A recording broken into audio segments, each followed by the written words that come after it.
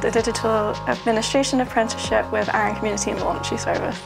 So in my role, I do a lot of the social media work, the Facebook and Twitter. I do the website, make sure that's up to date. My first main big project was the Arran What's On guide, which is a guide for elderly people on the island to know what's going on.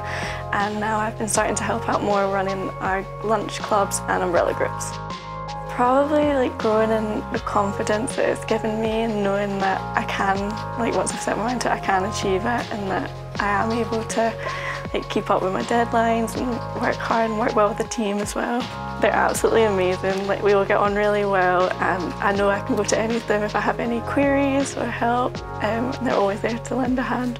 I had no idea what to expect for the awards night. It was such a good night in general and it was just such an amazing atmosphere. And then the actual win of the award itself, I mean I still think it's a complete blur, like from hearing my name and having to walk up onto the stage because I never thought that would ever happen. Like never thought I'd even get like into the top 3, let alone actually be the winner. So it was just crazy. But I would definitely want to continue growing my skills and it's definitely put me in the right direction and we'll hopefully see what comes next.